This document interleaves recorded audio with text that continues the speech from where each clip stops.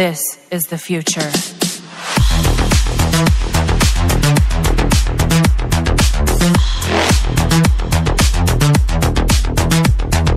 Evolution.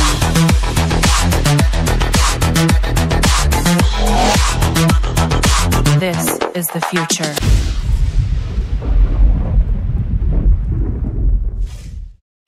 Good day, my old and new CriPtonians, and welcome back for our Marshal series. And this is unfortunately the very last one in the series. Well, we had to finish somewhere, right? We couldn't go on forever and ever and ever. So hopefully you'll enjoy this video. And for today, we will be discussing how to connect a fire hose to a hydrant, what is the proper way of rolling it down, rolling it back up, and some things that you have to keep in mind while busy working with fire hoses. Firefighters love to play with their hoses. It is a very important tool, and therefore we have to know exactly how to use it, how to protect it, and how to make sure it will last for a long time. So let's begin first with the rolling down of a hose. Actually quite simple. To roll down a hose, simply connect the male side to the hydrant, pick it up by the lugs on the female side of the hose. It's the only side with lugs. Pick it up above shoulder length and start walking until you reach the end of the hose. When you are done with the hose, you will obviously have to roll it back up. So how do you do that? First, let's get all the water out of the hose. You take the hose, put it in a straight line, you lift up the hose above shoulder length, and you walk the whole entire length of the hose. We call that underrunning a hose. Now, don't be stupid, let gravity do the work for you. Or underrun the hose downhill, so that the gravity can assist you with letting the water out of the hose. Once that is done, make the hose nice and flat in a straight line. No kinks or twists. Keep it straight. Then proceed by rolling up the hose by starting with the female side first. That will be the side with the lugs. Remember when you roll up the hose to make the roll neat and as tight as you can. The reason for that is if it is flimsy or loose, the next time someone else takes the hose and wants to roll it down, the lugs does this when you're rolling it down.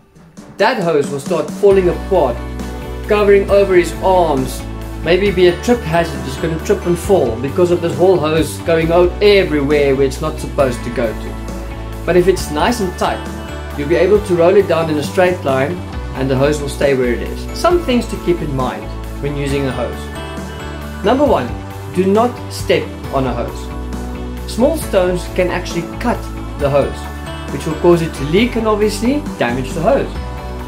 Do not drive over a hose. If you have hose ramps, use them and put the hose inside so that when a vehicle wants to go over, it can go over safely.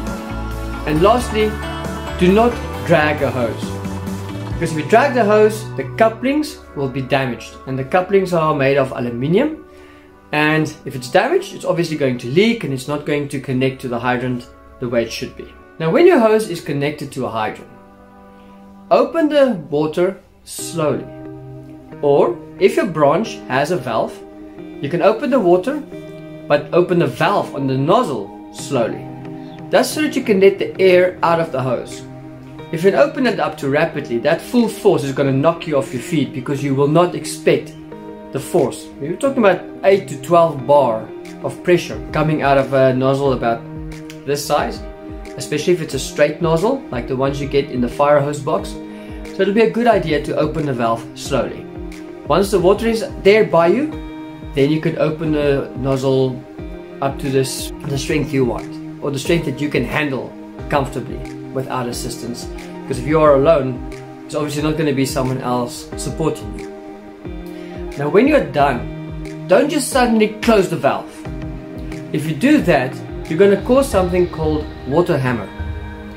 Now water hammer can actually damage seals, damage connections, damage the hydrant, and even destroy a water pump. So what is water hammer? It is a pressure surge or a high pressure shock wave that moves back into the line due to a sudden change of direction of water flow or a sudden stop of water. Have you ever heard in your house when you are busy using the tap in the kitchen and you suddenly close the tap, your pipes in the roof goes like go, go, go, go, go, go, go. That's water hammer, and it's actually quite dangerous because it can damage your system. So how do you connect a hose to a hydrant? Well, after you have inspected your hydrant, simply take the male side of the hose, put it inside the hydrant until you hear a click sound. That will mean that the hose is secure.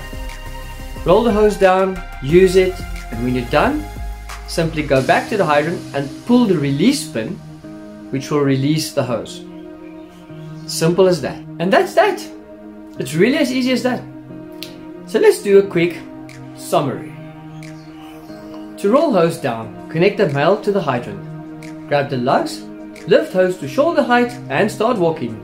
To roll up the hose, underrun the hose, make hose straight and flat. Roll up neatly and tightly. To connect to a hydrant, place the male inside the hydrant till you hear a click. Pull release pin if you want to disconnect the hose. Never stand or walk on a hose. Never drag the couplings, and do not close the branch suddenly. Close it slowly to prevent water hammer. So we have come to the end of the Fire Marshal series and also the end of this video. I hope this was an informative series and I hope it was fun to watch. I'm sure this video material will assist you to become a fire marshal. Things might be different where you work, there might be some different rules and techniques, but I'm sure the information that I've shared with you in this series will be relevant. So thank you again for watching my series, watching my videos and supporting my channel. So if you like this video, give me a thumbs up. Remember to subscribe to this channel if you want to see any other videos that will be posted in future. Hit that bell icon so that you can get notified of those videos when they are uploaded. And as always guys, whatever you're doing, wherever you're going, keep it safe. Until next time, cheers. Hey guys, if you like this video, please consider subscribing to this channel. Give me a thumbs up because it will really help out this channel. And feel free to drop a comment. Then something new for you all, there's now a Facebook page, so feel free to follow me on my Facebook group. We will be discussing behind the scene features and videos that I have done. Also, don't forget to go to my website at www.criptzone.co.za, where you can go straight to my podcasts if you want to. By clicking on the podcast icon, you'll be taken straight to the Anchor podcast page where I do my podcast. And remember, when you go to my YouTube page, there will be a place where you can subscribe to my channel. And remember, if you have any comments, please feel free to drop me an email. And on my YouTube front page, there is now a PayPal donation button where you can feel free to donate to this channel to help it grow and to help to support me. Thanks for watching, and until next time, cheers.